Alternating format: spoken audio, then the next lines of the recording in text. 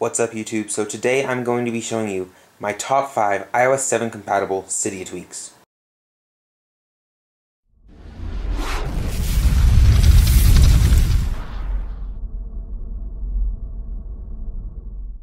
The first tweak I'm going to be showing you is called tabless. You will see now that at the top and at the bottom they are no longer those little tabs for your control center and your notification center, which gives your lock screen a more clean feel with less junk on it. The next tweak is called Simplock.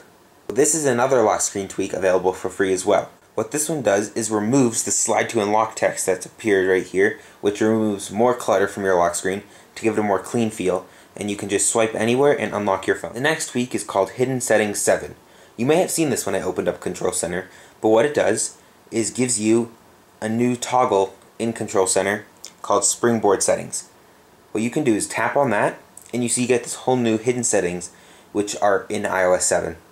You can adjust your parallax, folders, icon animations, control center, lock screen, app slider, car display, lock screen test plugin, screen fade animation, alert and items, notification center, legibility, wallpaper, icon adaptive colors, prevent screen dim, and animation overrides.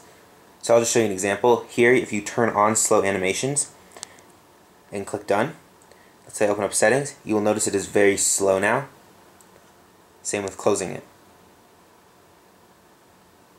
Another thing is you can see that now my toggles are all green, which is something that you can change in the control center option here.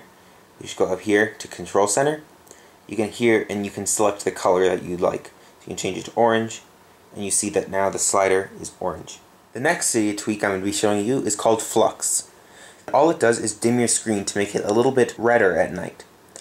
So I'm just going to open up settings, scroll down, and click on F.lux. See, at night you can change it to very red, middle, not so red, and regular. I usually keep it right around there or here. Just it's much easier on your eyes. And you can do longer transitions for older devices, which is, as the time goes on, it'll change the color slowly and not as dramatically as if it's a newer device. Next tweak I'm going to be showing you is called Spring Switch. This one is also available for free. What this does is gives you a respring option and a close all apps option in your multitask switcher. So what you're going to do is you double click and you see just regular multitasking, but what you do is you swipe up on your home screen and you'll see you got these options: restart or quit apps.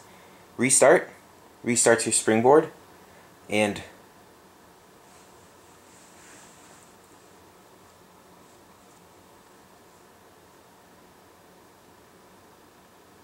you can see the Springboard restarted.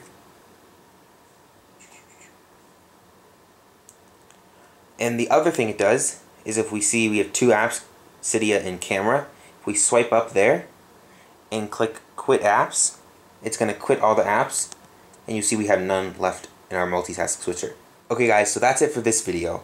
All these tweaks are available for free with the default repos on your iPhone, so no need to go add other repos into Cydia. If you guys have not jailbroken iOS 7 or want to jailbreak iOS 7, make sure to check out the link down in the description to my video on how to jailbreak iOS 7 with evasion. And if you like this video, please feel free to leave a comment down below and give a like rating down right there. Until next time, this is FCPX King signing out.